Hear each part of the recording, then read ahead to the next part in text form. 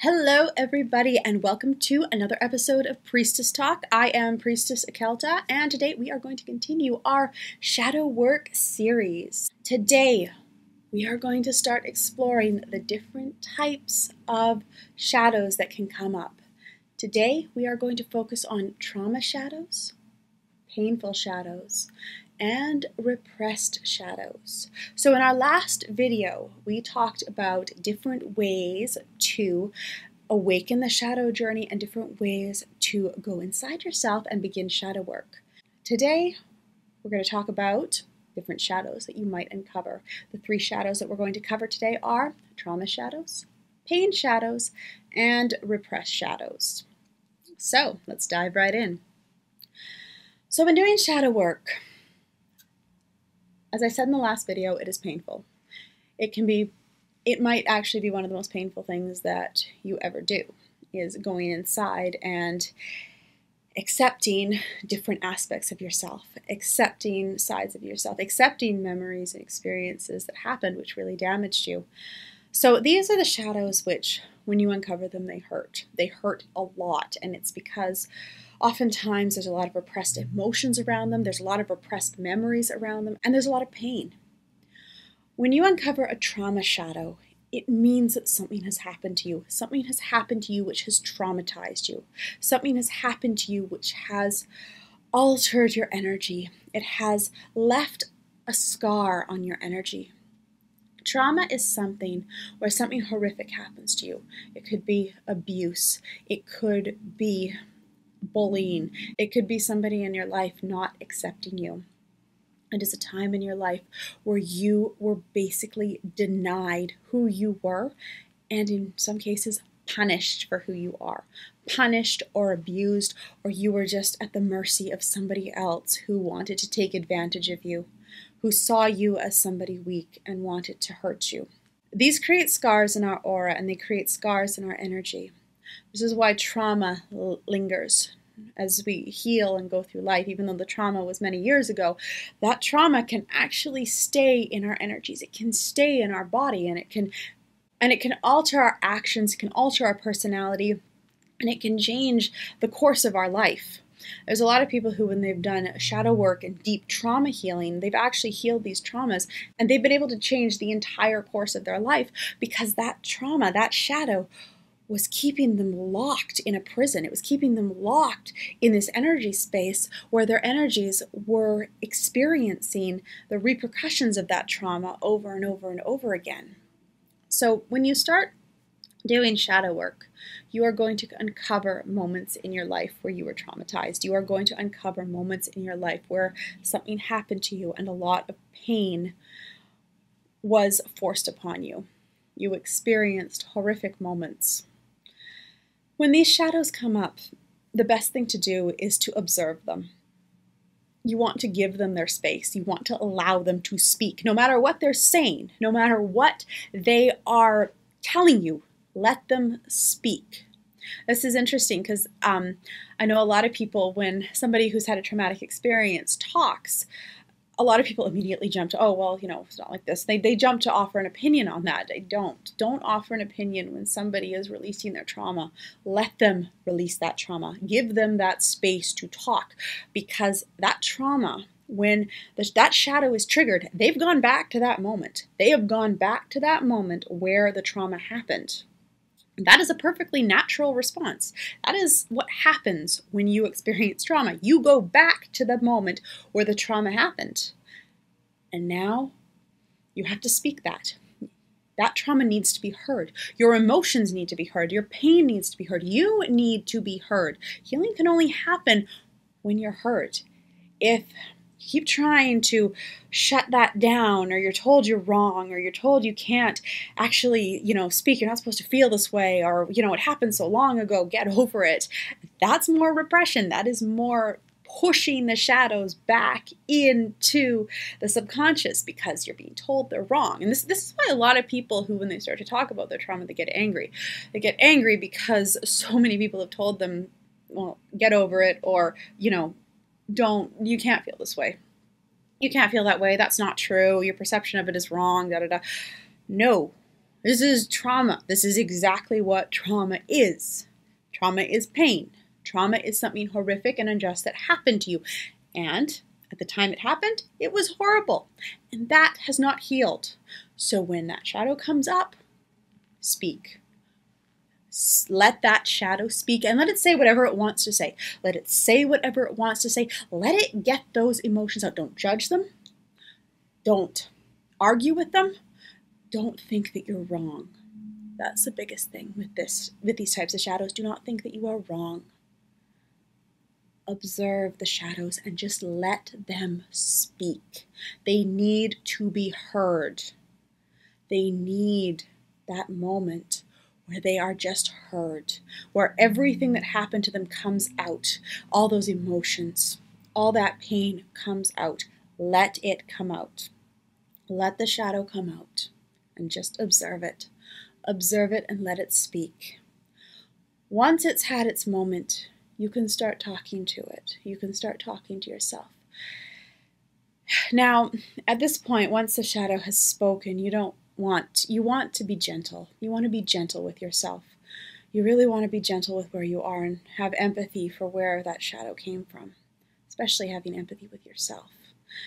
And when I say be gentle with yourself, the reason that shadow was repressed in the first place was because of beliefs that were imposed upon you from other people that shadow was wrong.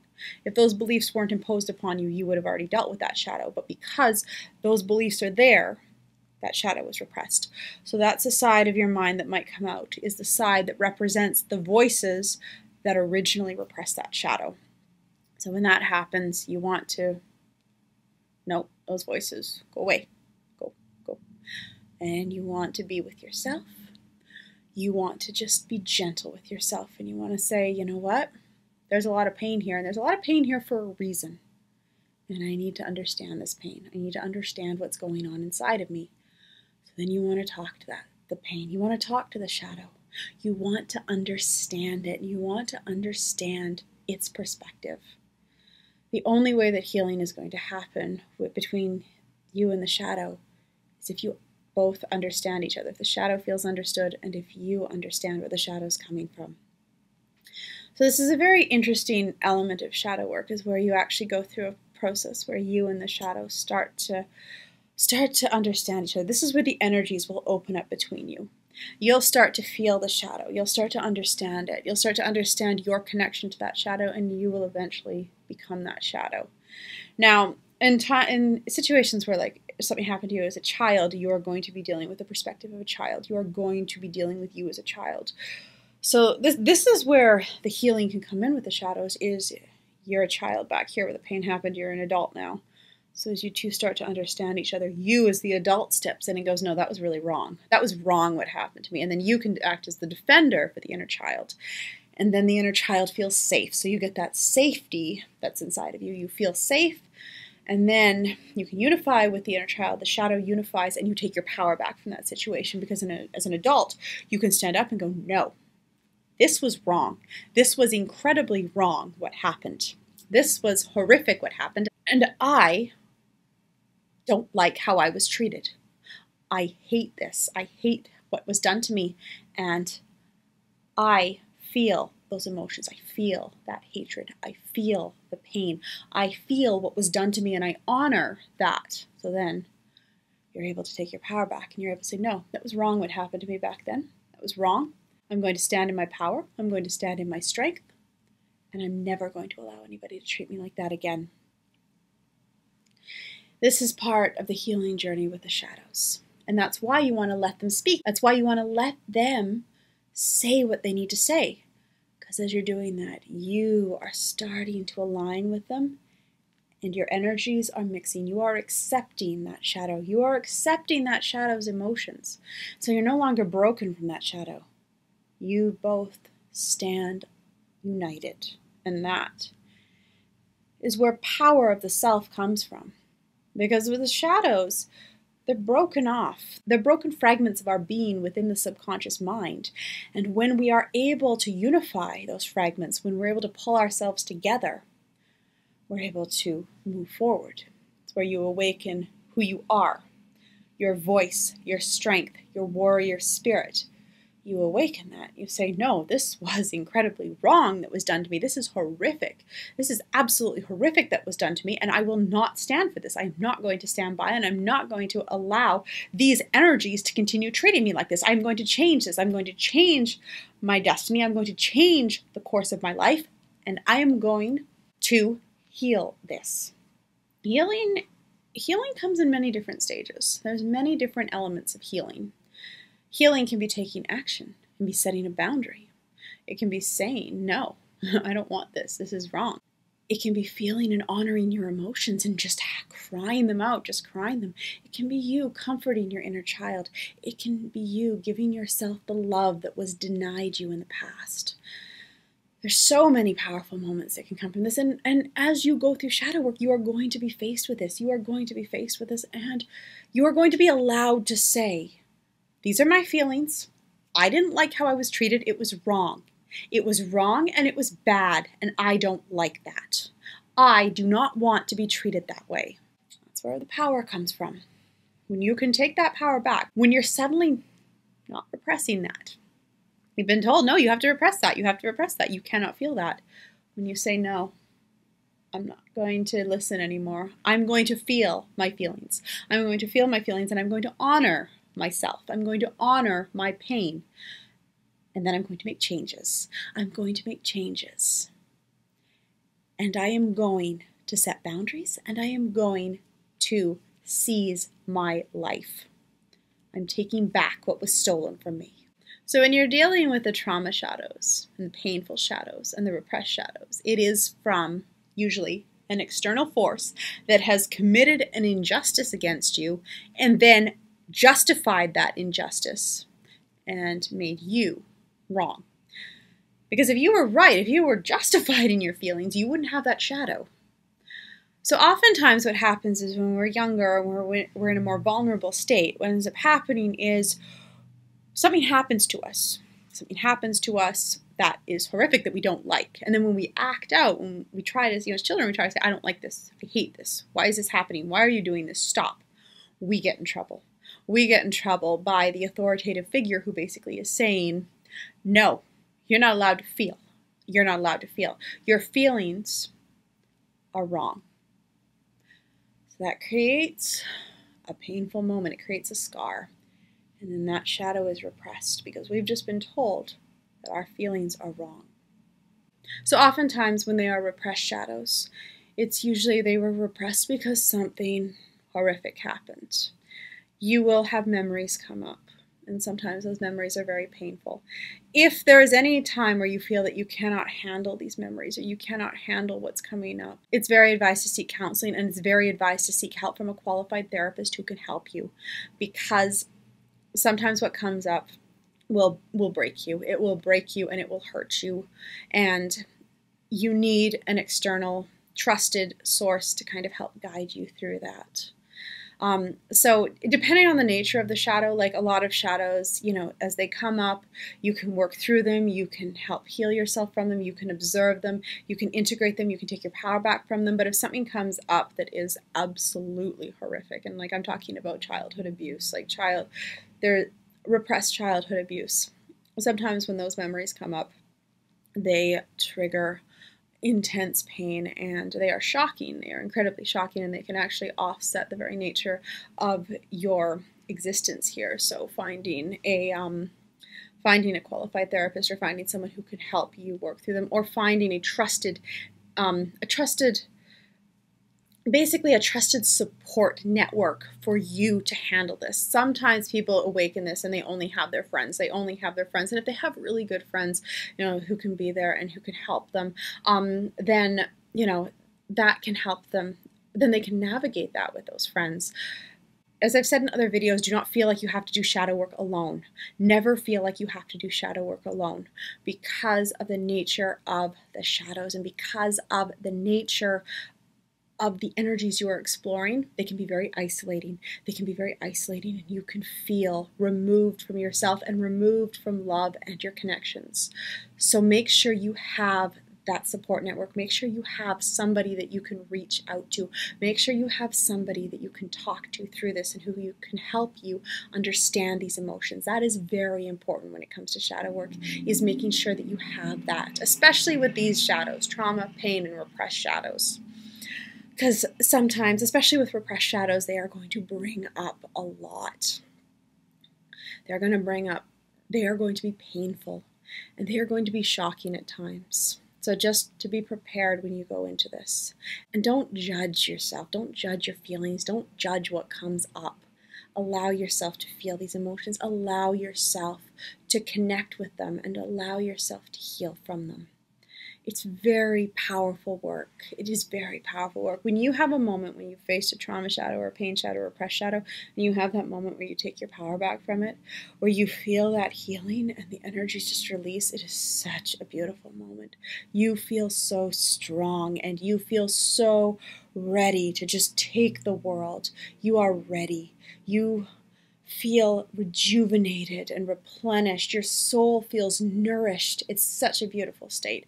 It is so absolutely incredible and beautiful. It is something that can change your entire life. Shadow work is profound. Those of us on dark spiritual paths, we have to understand our shadows. We have to know, because when you're dealing with dark spiritual forces, your shadows come up. These energies get triggered. You get pulled in this direction, and understanding yourself, understanding the depth of who you are, and understanding the shadows that are inside of you, it can help you. It can help you, and it can empower you on this journey. It can empower you on this life, and it can help you to take back your power from abusers and to put abusers in their place. People who try to abuse you, that doesn't stop just because you become an adult. People try to abuse people all the time. People can be awful. When you have connection to your darkness, when you know that it is not wrong for you to tell that person to stop, that's powerful. That is so powerful. It's so, so powerful. When you know that you can say no. And if somebody pushes, you can be like, get out. Get out. I'm not taking this. That is strength. And that's what shadow work gives you.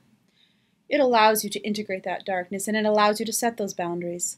It allows you to connect with yourself, and it allows you to awaken your own inner warrior spirit.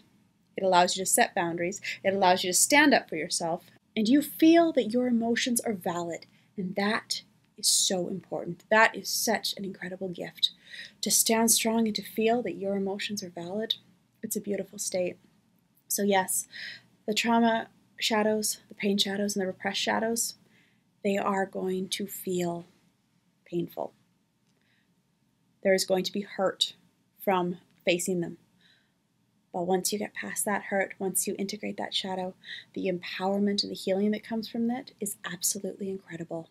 It's like if you had a piece of glass that was under your skin and it healed over, but the glass was still there, and it hurt you. It constantly hurt you. So you go in with a knife and you try to get the glass out. And it hurts. It hurts to get the glass out. But once the glass is out, the real healing can begin. And the relief that comes from that is so amazing.